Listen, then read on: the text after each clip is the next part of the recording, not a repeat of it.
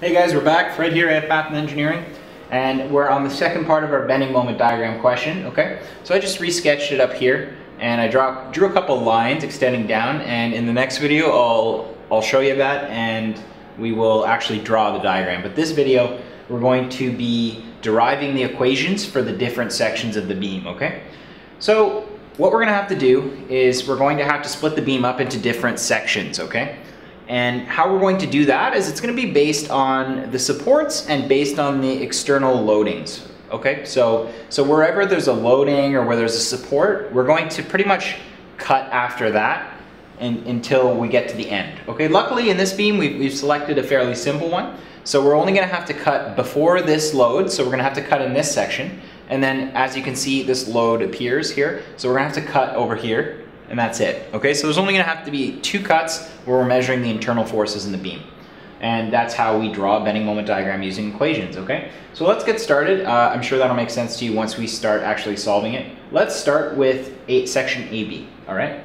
So we are going to start with section from 0, which x is greater than 0, okay? And it's less than 2, so it's anywhere before here, okay? And what we're going to do is we're just going to go ahead and draw a little bit of a shape here, okay? The little section of the beam, that represents a beam that we've cut here, right here. And we've just moved it down here, and we're going to represent it visually like this, okay? And I wrote the reactions that we saw from the last video here. So we have AY is 0.250 kilonewton, and CY is 1.25 kilonewtons, okay? So, all right, well, what forces do we have in the first section of the beam here? And, well, we really only have AY, right? So we have AY here. AY, we're going to label that, okay? And whenever we cut a beam, okay, it kind of, for lack of a better word, shows the internal forces of the beam, okay? So where we cut it here, we have shear, which is downwards, okay? So whenever we're working from the left side and we cut here, all right, our shear for our sign convention is going to be down, okay? And our moment is going to be counterclockwise, okay? So that's just the sign convention, all right? If we were to do it from the other side, the directions would change for the shear and the moment, okay? And maybe we'll get to that in another video, but for now, always just follow the sign convention, okay? All right, so, well, what do we do here? Well, we're gonna go from this point, from where we cut, okay? And we're going to take the forces in the y-axis, okay? And we're also gonna look at the moment from this point, okay? So let's start with the shear. So we're gonna write the force is in y, and we're going to say that up is our positive direction. And we have a downward shear, okay, so we have negative V, and we have an upward AY plus 0.250, okay, and that's equal to 0. So our shear is equal to 0.250 kilonewton, okay? So that was fairly straightforward.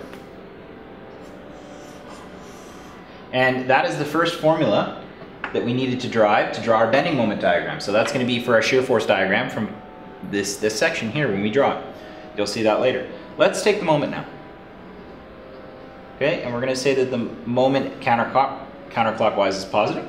All right, and we have a counterclockwise moment here, right? So we're going to just call that M, okay? And we have AY here, and this distance here, okay, from where we started to where we cut, we're going to call that x. That's of some variable distance, okay? That's just how we represent it when we're taking the internal forces here, okay?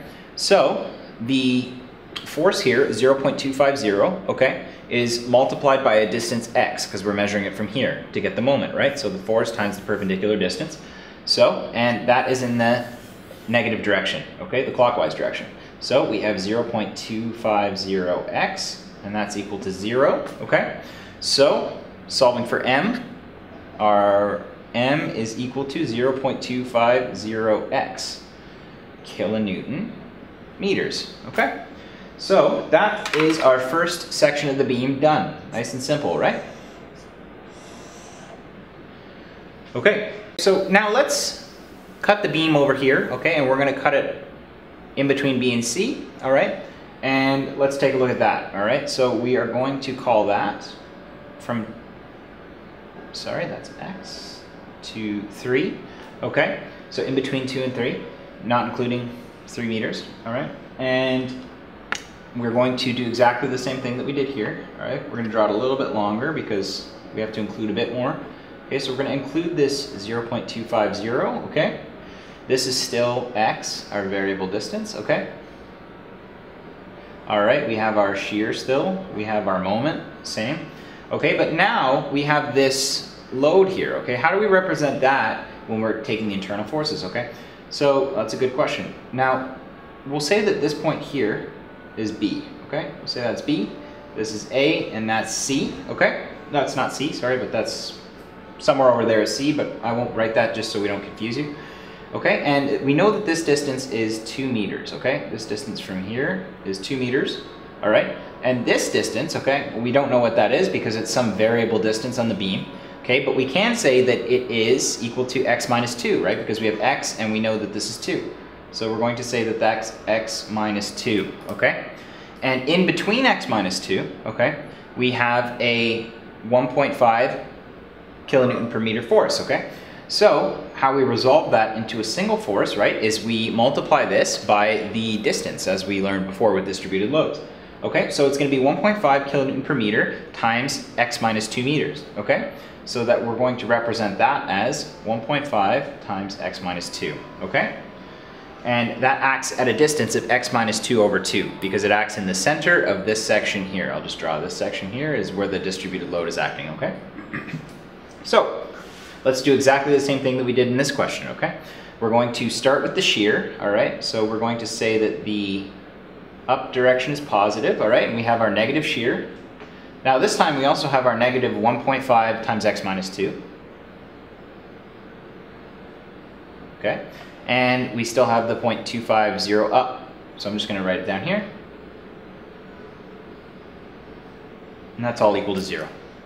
Okay? And if we just go ahead and simplify that and just solve for v, we should get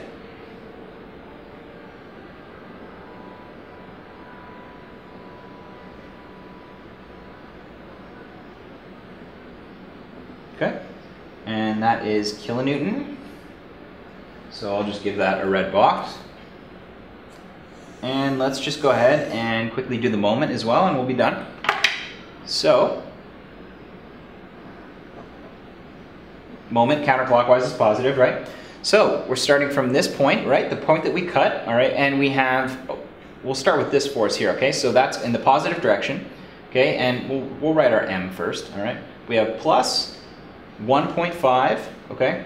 0.5 times x minus 2 times the distance, right? And as we discussed before, the distance is this divided by 2 because it acts halfway. So that's going to be x minus 2 over 2, okay? Perfect. And again, we have the same force over here, which is going in the clockwise direction, so that's negative. So we have 0.250x, and that's equal to 0. Okay, so if we go ahead and simplify this and solve for m, we are going to get 0.750 squared plus 3.25x minus 3 kilonewton meters, okay?